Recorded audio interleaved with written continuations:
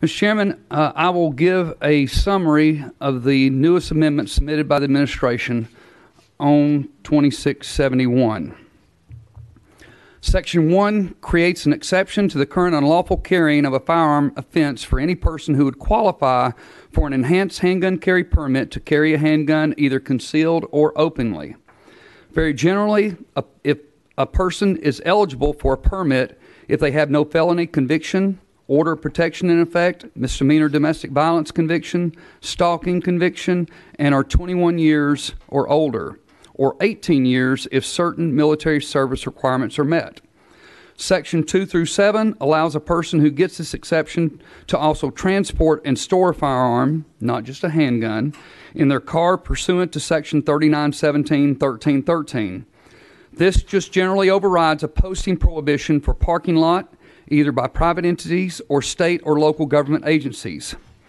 This includes school parking lots for permit holders, but it would not extend to the constitutional carriers under this bill who don't have permits because of a federal law. Section 12 through 15 increases the penalty for theft of a firearm to at least a Class E felony with a mandatory minimum of 180 days. It adds an enhancement factor that justifies an increased sentence within the otherwise appropriate range for theft of a firearm from a car. Section 16 requires service of 85% of a sentence, 70% with sentence reduction credits for the unlawful possession of a firearm by a person convicted of a felony crime of violence, attempt, or felony involving the use of a deadly weapon.